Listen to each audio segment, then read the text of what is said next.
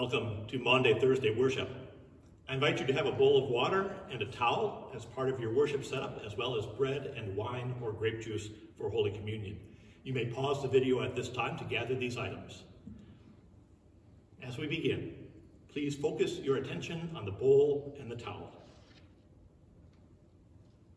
We worship today in the name of the Father, Son, and Holy Spirit. Amen.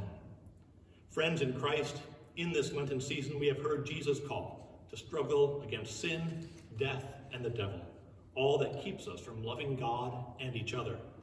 This is the struggle to which we were called at baptism. Within the community of the church, God never wearies of forgiving sin and giving the peace of reconciliation. On this night, we confess our sin against God and our neighbor, and we enter the celebration of the great 3 days, reconciled with God and with one another.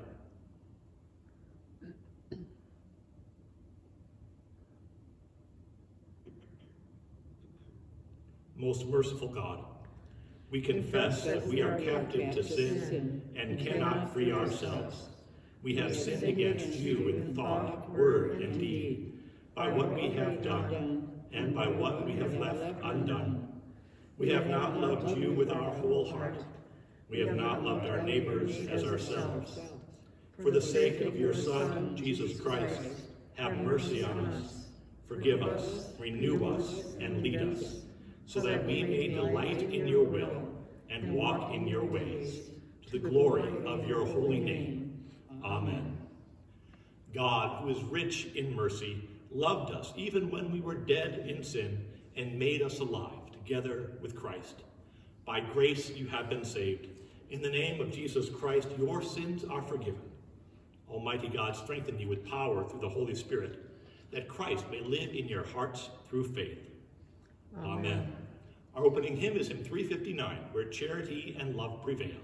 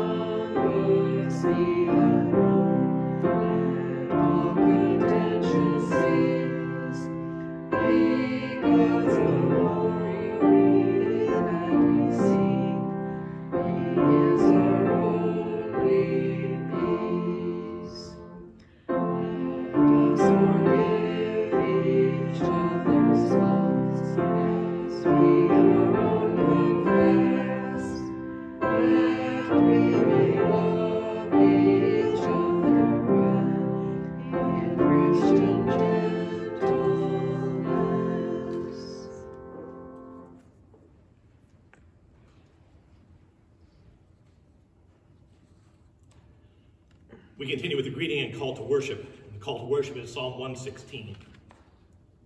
The grace of our Lord Jesus Christ, the love of God, and the communion of the Holy Spirit be with you all. And also with you. I am filled with love, for the Lord hears me. The Lord bends to my voice whenever I call. What gift can ever repay God's gift to me? I raise the cup of freedom as I call on God's name. I fulfill my vows to you, Lord, standing before your assembly. Lord, you hate to see your faithful ones die. I beg you, Lord, hear me.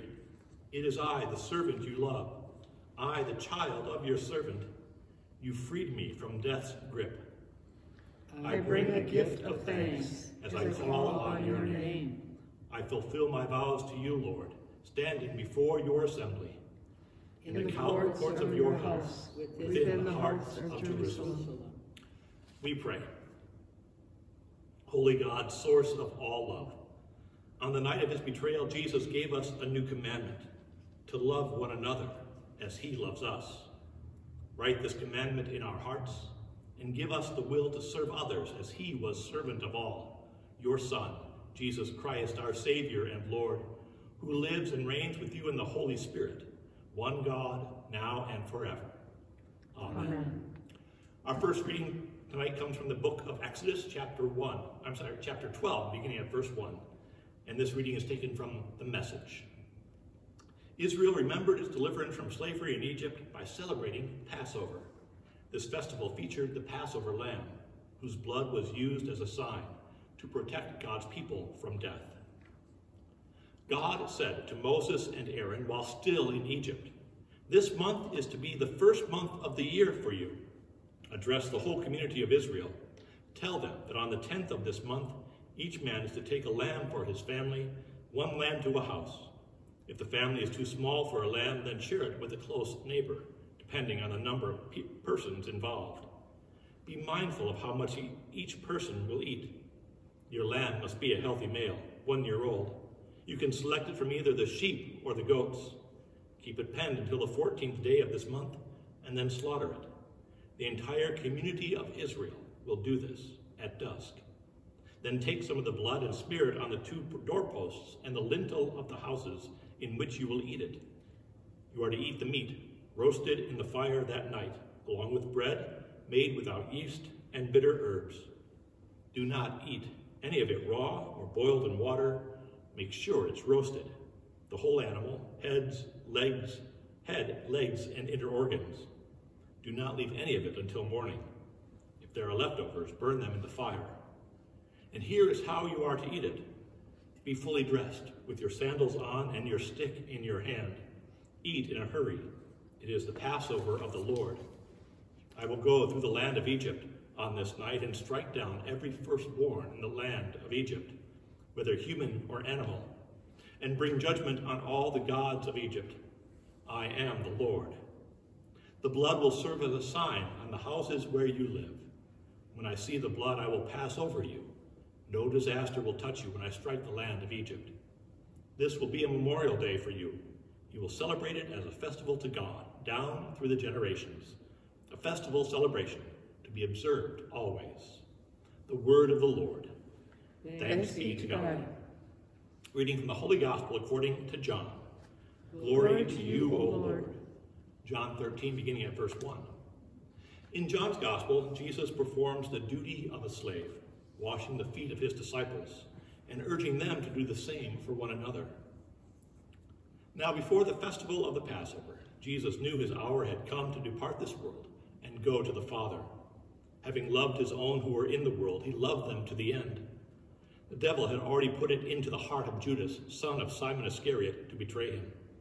And during supper, Jesus, knowing the Father had given all things into his hands, and that he had come from God and was going to God, got up from the table, took off his outer robe, and tied a towel around himself. Then he poured water into a basin and began to wash the disciples' feet, and to wipe them with the towel around him. He came to Simon Peter, who said, "Lord, are you going to wash my feet?" Jesus answered, "You do not know now what I am doing, but later you will understand." Peter said, "You will never wash my feet." Jesus answered, "Unless I wash you, you have no share with me." Simon Peter said, "Lord, not my feet only, but also my hands and my head." Jesus said, "One who has bathed does not need to wash except for the feet, but is entirely clean. And you are clean, though not all of you." For Jesus knew who was to betray him. For this reason he said, "Not all of you are clean." After he washed their feet, put on his robe, and returned to the table, he said, "Do you know what I have done to you? You call me teacher and Lord, and you are right, for that is what I am. So if I, your Lord and teacher, have washed your feet, you also ought to wash one another's feet. For I have set you an example, that you also should do as I have done to you. Very truly I tell you, servants are not greater than their master, nor are messengers greater than the one who sent them. If you know these things, you are blessed if you do them. Now the Son of Man has been glorified, and God has been glorified in him. If God has been glorified in him, God will also glorify him in himself, and will glorify him at once. Little children, I am with you only a little longer. You will look for me. And as I said to the Jewish leadership, so now I say to you, where I am going, you cannot come. I give you a new commandment, that you love one another. Just as I have loved you, you also should love one another. By this, everyone will know you are my disciples, if you have love for one another. This is the gospel of our Lord. Praise to you, O Christ. We sing our next hymn, hymn 487, What Feast of Love.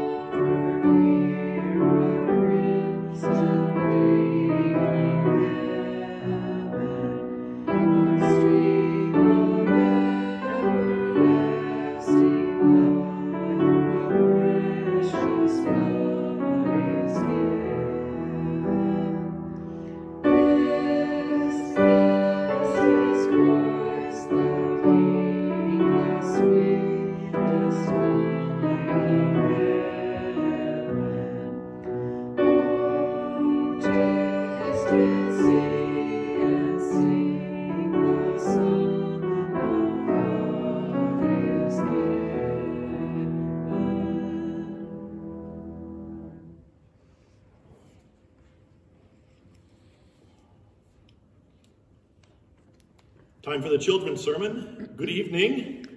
Good evening. I'm going to read this story again, the gospel story that I read, this time from the Spark Story Bible. So if you have one of these at home, you can go get it and press pause on the video. And then when you're ready to start again, we're on page 462. 462, the Last Supper. Jesus knew that the time had come for him to leave this world, and he wanted to share his last Passover meal together with his closest friends, the disciples. Jesus loved his friends and wanted to show them his love in a very caring way. As the friends got ready for the meal, Jesus put water in a large bowl and knelt down on the floor. He wanted to wash the feet of each disciple. When it was Peter's turn, Peter said to Jesus, "You will never wash my feet." Jesus replied, "Peter, you don't understand what I'm doing now, but you will later." Peter loved Jesus so much that he said, "Then don't just wash my feet, but my head and hands also." Peter wanted to be as close to Jesus as possible. You can see that, but there's a picture of Jesus washing feet. As they were eating, Jesus sadly told his disciples, "Soon one of you will betray me. One of you will tell people who don't like me where I am, so they can take me away." This upset the disciples, and each one said, "It's not me you're talking to, is it?" When Judas said this, Jesus gently replied, "Yes, Judas, you will betray me." Then Jesus picked up a loaf of bread. He blessed it and gave some to each of his friends, saying, "Take this bread and eat it. This is my body." Then Jesus picked up a cup of wine. He gave thanks and said, "Drink this.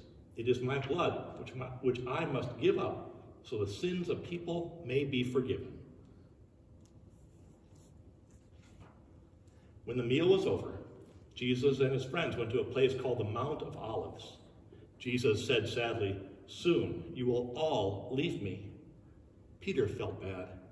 Even if all the others leave you, I won't," he said. Jesus looked at his dear friend and said quietly, "Before the sun rises, you will pretend you don't know me 3 times.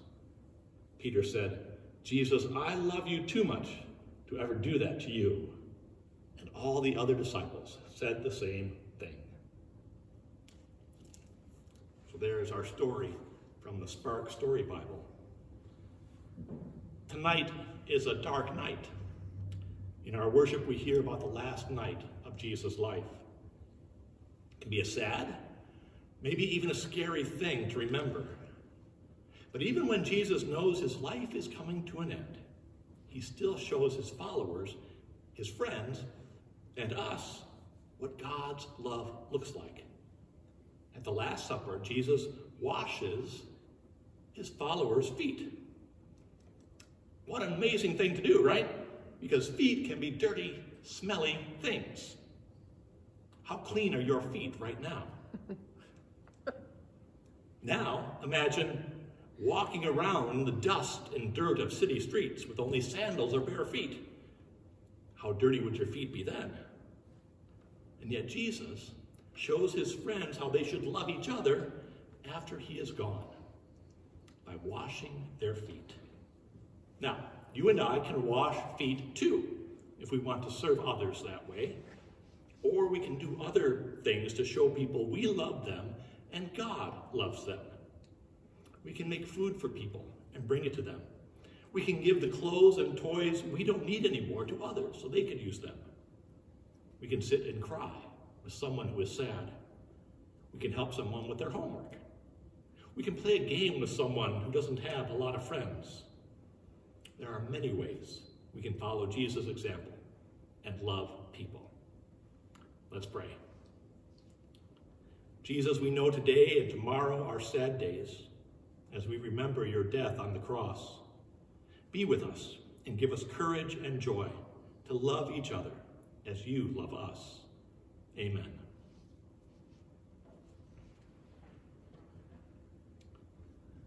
Grace, mercy, and peace be with you. Amen.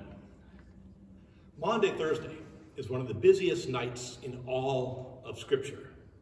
Jesus and his friends celebrate the Passover meal, just like Jewish people have been doing for the past 1,200 years. And during this meal, Jesus does some strange things. He takes the role of a household slave, washing the feet of his disciples.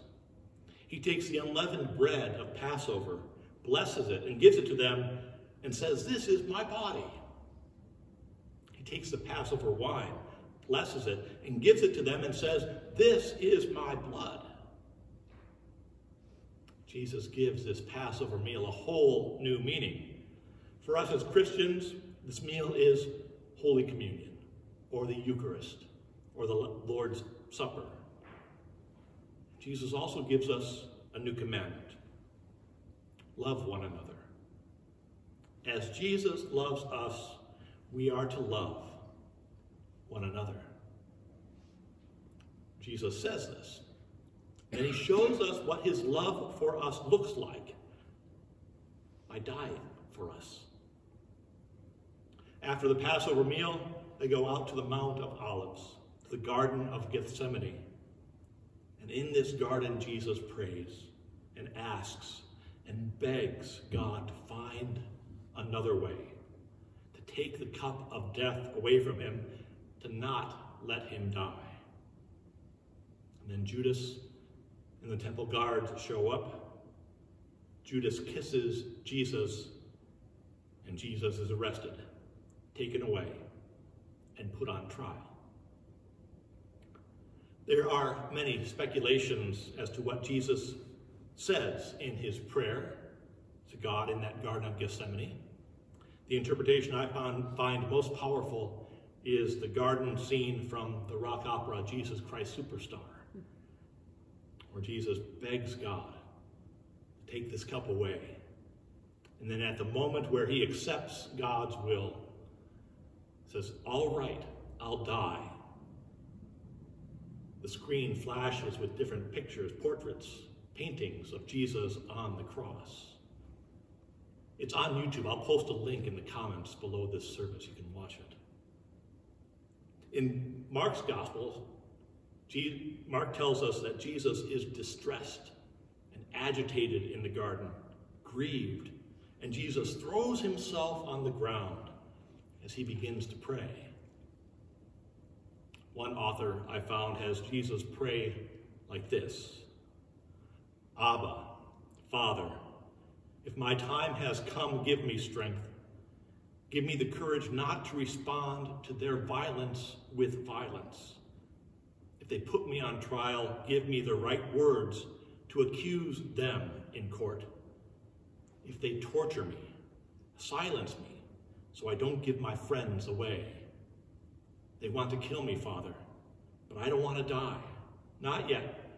Not yet. I don't want to die. I don't want to die. Give me time, Abba.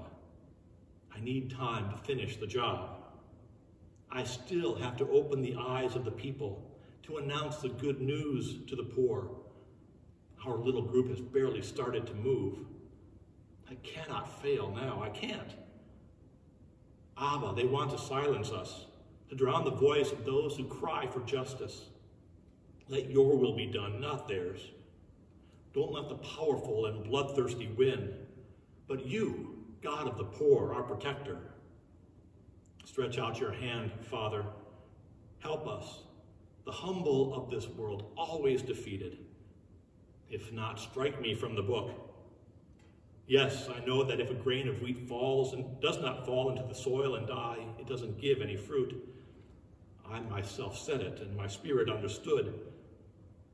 But as my time comes, my flesh trembles.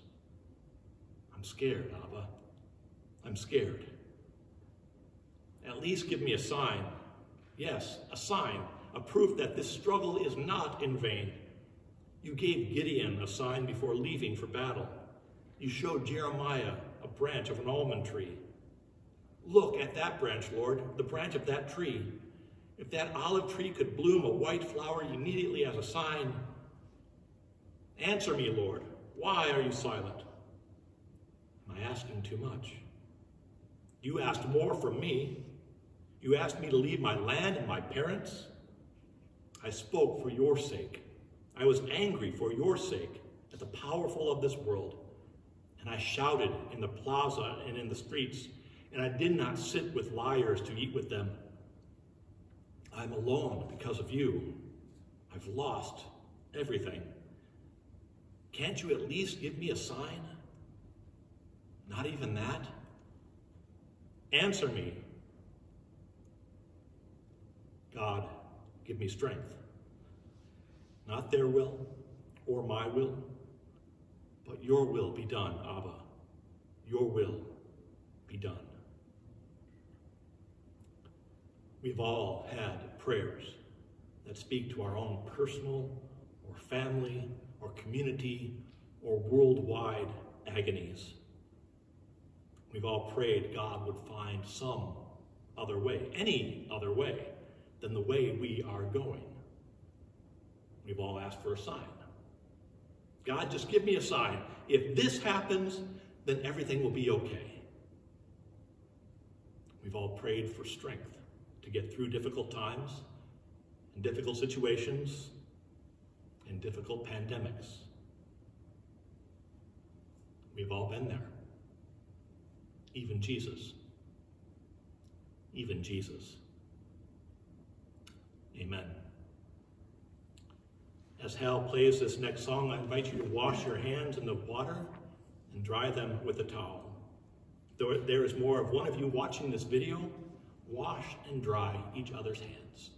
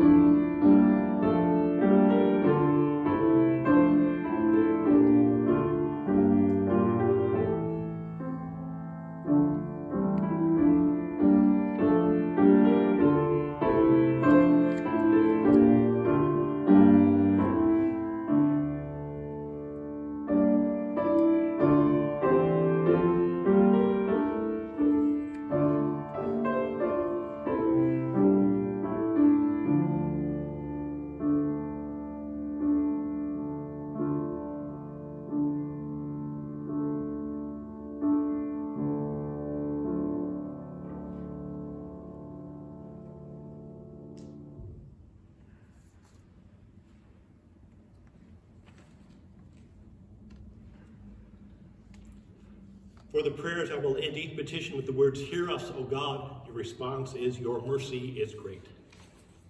United by the servant love of God in Christ, we pray this holy night for the needs of the world. You call your people to hand on what we receive from you. Form all the baptized into teachers of faith. From one generation to the next, give your church hunger for your promises in the sacrament, and joy in receiving and sharing your word. Hear us, O God. Your mercy is great. Your creation provides all we need. Cleanse and protect the water you provide for washing and drinking, water on which all life depends. Sustain crops and herds that supply food. Teach us how to live so there is enough for all. Hear us, O God. Your mercy is great. You redeemed your people from slavery. Preserve people throughout the world who flee violence and oppression. Create just leadership in place of tyranny, peace in place of war. Hear us, O God. Your mercy is great. Jesus loved his followers to the end. Bring your love to all who need it. People living with guilt or struggling to forgive. People lonely or overlooked. Heal the sick and embrace the dying. Hear us, O God. Your mercy is great. Jesus washed the feet of the one who betrayed him. Inspire our ministries of service. May we love as Jesus loved us. Give us renewed courage to serve. Hear us, O God. Your mercy is great. O God, now receive the prayers of your people.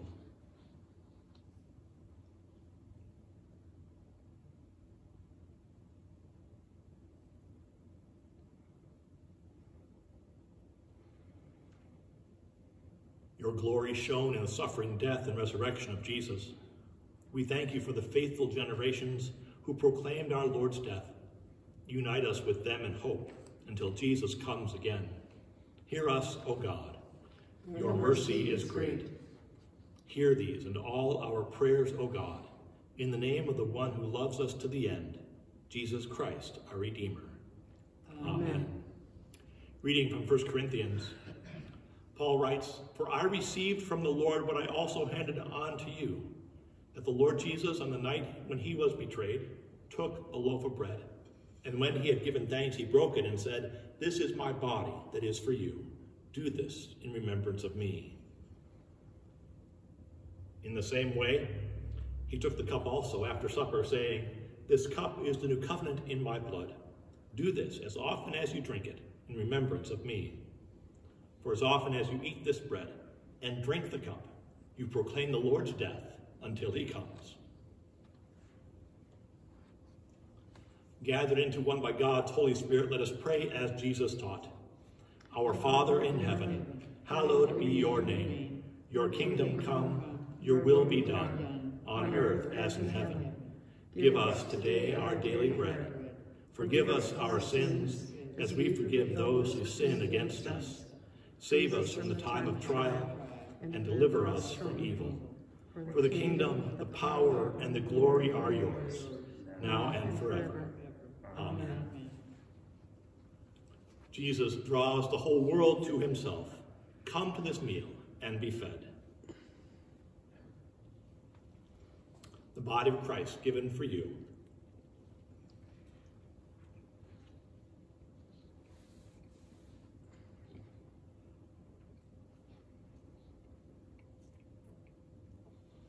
The blood of Christ shed for you.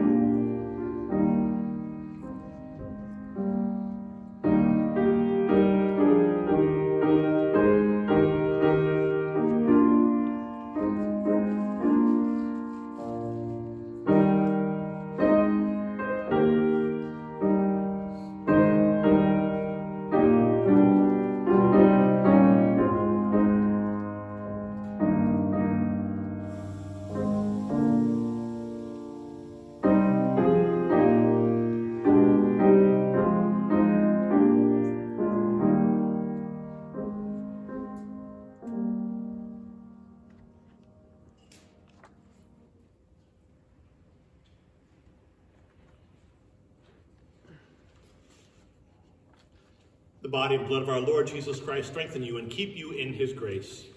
Amen. Let us pray. God of steadfast love, through this meal you gather your people into one body for the sake of the world. Send us in the power of your Spirit. May our lives bear witness to the love that has made us new in Jesus Christ, our Savior and Lord. Amen. We close this service remembering Jesus is going to his arrest, and we will mark his death tomorrow, Good Friday, the events from which all the mercy that fills this night flows. We close by praying Psalm 22, and reading Psalm 22 from the Psalter. My God, why have you abandoned me? Far from my cry, my words of pain. I call by day, you do not answer. I call by night, but find no rest. You are the Holy One, enthroned, the praise of Israel. Our people trusted. They trusted you, and you rescued them. To you they cried, and they were saved. They trusted and were not shamed. But I am a worm, hardly human, despised by all, mocked by the crowd. All who see me jeer at me, sneer at me, shaking their heads and saying, you relied on God, let God help you. If God loves you, let God save you. But you, God, took me from the womb. You kept me safe at my mother's breast. I belong to you from the time of birth. You are my God from my mother's womb. Do not stay far off. Danger is so close. I have no other help. Wild bulls surround me. Bulls of Bashan encircle me, opening their jaws against me like roaring, ravening lions. I am poured out like water. My bones are pulled apart. My heart is wax, melting within me. My throat baked and dry, my tongue stuck to my jaws. You bring me down to the dust of death. There are dogs all around me. A pack of villains corners me. They tear at my hands and feet. I can count all my bones. They stare at me and gloat. They take what I wore. They roll dice for my clothes. Lord, do not stay far off. You, my strength, be quick to help. Save my neck from the sword. Save my life from the dog's teeth. Save me from the lion's jaws. Save me from the bull's horns. You hear me. I will proclaim your name to my people. I will praise you in the assembly. Give praise, all who fear God. Revere and honor the Lord, children of Israel, people of Jacob. The Lord never scorns the afflicted, never looks away, but hears their cry. I will sing of you in the great assembly. Make good my promise before your faithful. The poor shall eat all they want.